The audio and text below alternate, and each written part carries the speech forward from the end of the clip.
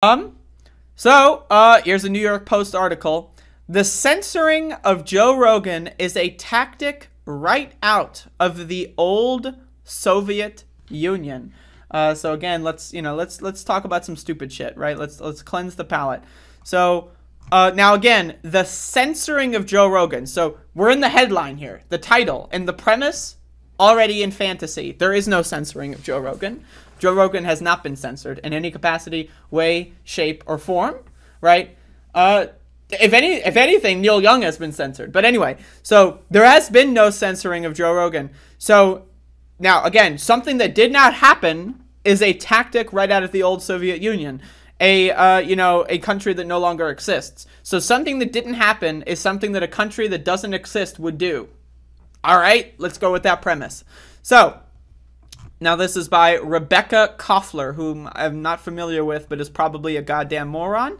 Make no mistake, the recent Joe Rogan versus Spotify scandal, Joe Rogan versus Spotify, now again, this person is so clueless as to this whole situation that they wrote it as Joe Rogan versus Spotify. Yo, Joe Rogan and Spotify are on the same team here.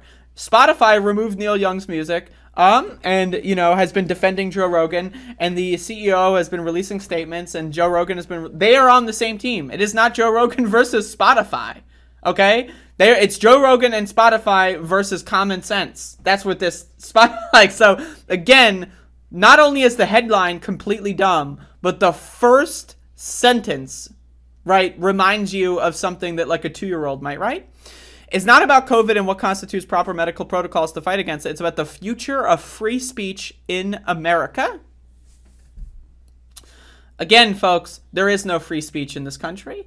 There is no free speech in this country. Let's just look at the actual government. Let's look at the now, again, private corporations engaging in things, that's a whole different story. People boycotting, that's not against free speech. But let's actually look at free speech, the First Amendment to the United States Constitution, right?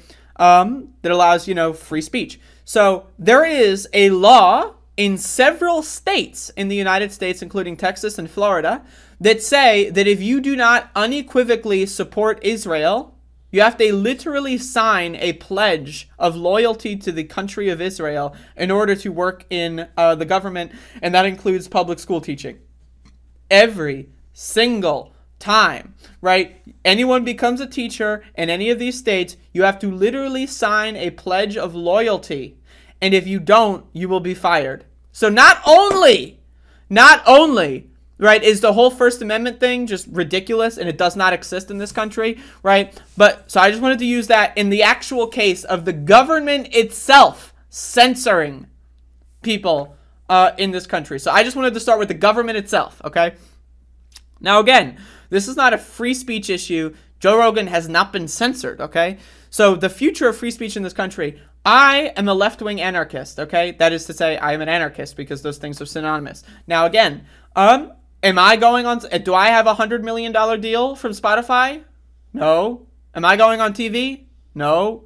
Are people, boosting my stuff in the mainstream media? No. Therefore, my speech is being suppressed. I do not have the same level of free speech as this dumb fuck motherfucker who's able to write in a goddamn New York Post article. Just by the sheer nature that that I don't have a column in the New York Post, I am being censored by the New York Post. The New York Post not letting me write whatever I want on their magazine means I am being effectively canceled and censored by this institution. Going by this own logic here. White House Press Secretary Jen Psaki's statement on Tuesday directing Big Tech and Spotify to do more to eradicate alleged COVID misinformation on the Joe Rogan Experience podcast suggests that the future of the First Amendment is bleak. Now again, during the Donald Trump administration, right, Donald Trump, right, oversaw the attacks on journalists throughout the 2020 uprising. Like, journalists were blinded. Police were shooting the eyes out of journalists. Police were brutally arresting journalists, breaking their bones. Police were gassing journalists, arresting journalists throughout the year of 2020. Okay? Now, again, that also happened in 2021. But again, I just want to be very clear here. The First Amendment has been under attack forever. There is no First Amendment in this country, okay? It is a suggestion. And if you actually want to be freedom, if you actually want to engage in freedom of the press, you might die. There are journalists that died throughout the 2020 uprising. They were literally murdered by the government, right?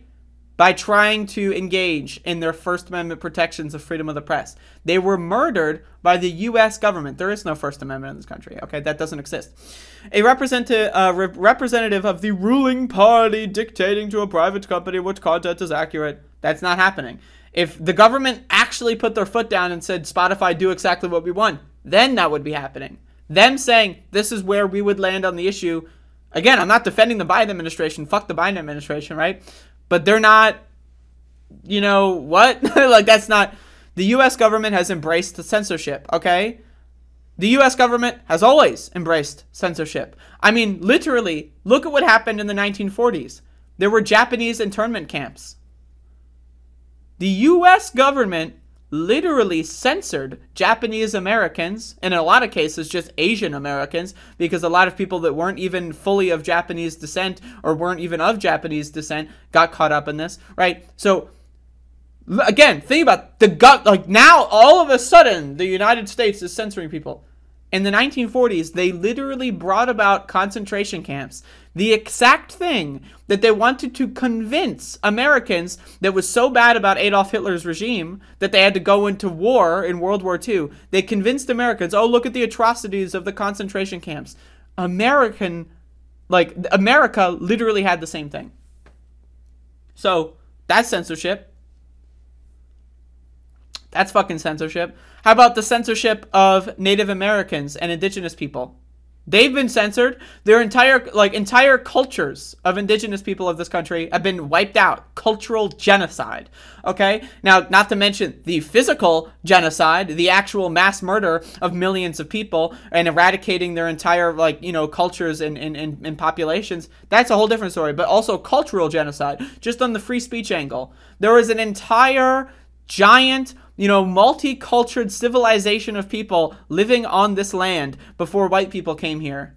They got censored by the United States government, right? So the idea that Joe Rogan being criticized by a musician or two or three or four maybe, and maybe the U.S. government is like, yeah, we don't like that. That's not censorship, okay? So again, the person who wrote this is a goddamn moron. Just like the Soviets, the benevolent authoritarians want to protect you from bad influence of the Rogan-type rogues. Joe Rogan has the most popular podcast. It is more popular than cable news in the fucking goddamn country. Honestly, some would even say the most popular podcast in the world. How could he possibly be rogue? He's not rogue. What? The most popular podcast in the country is actually underground? Huh? What? I am underground. I am rogue. No one listens to what I have to say. I've never had a news piece in mainstream media, right? I've never been on mainstream media. I've never had New York Post articles read about me. I am rogue. I am underground. But hey, whatever.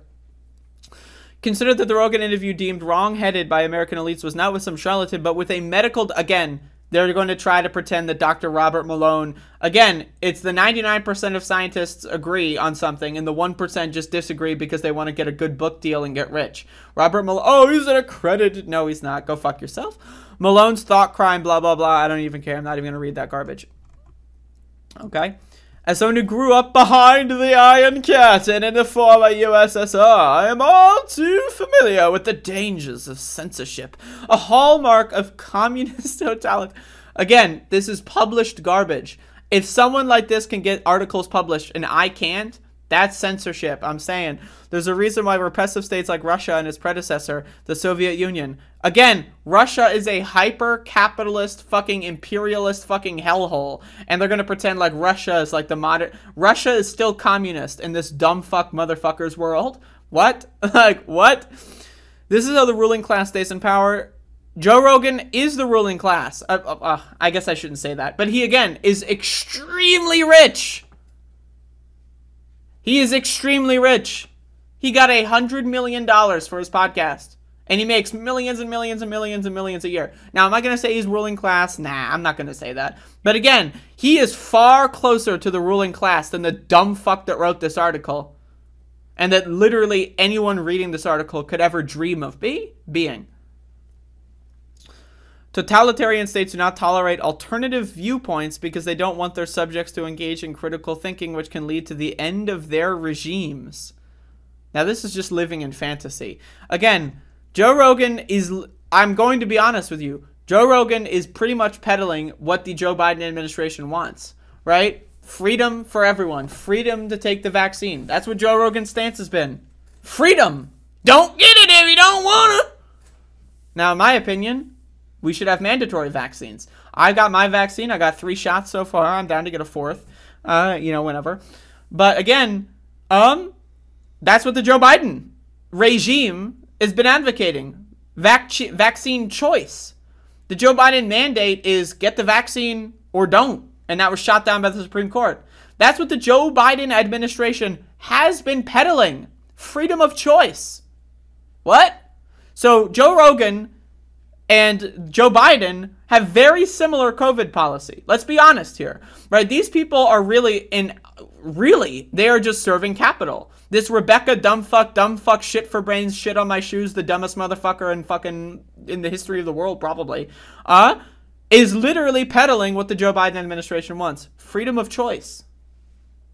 Now again, disinformation is horrible. That's why I criticize the Joe Biden administration. That's why I criticize Joe Rogan. And that's why I criticize people like this. Because disinformation is horrible. Now again, I'm not going to read the rest of this because it's just like, I mean, I don't even, this is... Rebecca Koffler is a Russian-born former U.S. intelligence officer. Oh my god, okay. Rebecca Koffler, not only Russian-born, but literally CIA! I'm sorry. Literally the CIA. This is a literal CIA article, folks. The CIA is defending Joe Rogan. That should tell you something. The fucking CIA is on the side of Joe Rogan. Folks, I need you to understand. These motherfuckers, not only are they some of the dumbest motherfuckers in the history of the world, but they are not being censored. The fact that I am not being published in the New York Post, that is censorship. The fact that I still don't have a feature-length film time slot in the Majority Report, that is censorship. The fact that Tucker Carlson hasn't invited me on his show, that is censorship. Joe Rogan getting $100 million more than probably half of this country would ever hope to achieve ever in their collective lifetimes, right? Just for having a shitty podcast. He could not possibly be censored. He is immune to censorship. The only way for Joe Rogan to be censored is if he would literally go to prison, and that's not happening. So he is not going to be censored. He is not possibly going to be censored. Joe Rogan is not going against Spotify. Spotify is on the same team as him. The person who wrote this article, again, is being paid and has been bred to be a dumb fuck, shit for brains, cocksucker, bitch motherfucker. And again, dumber than dumb, more useless than the most useless fucking inanimate object you could, this goddamn fucking USB cable has more use to society than Rebecca fucking Koffler, right? And I've never used it, so... but I could theoretically use this. This is I've never used it, but I could theoretically use this USB adapter, right? Rebecca Koffler has no theoretical use. She's just all about fucking, she's just useless. She's a useless fucking stupid bitch. So, there you go.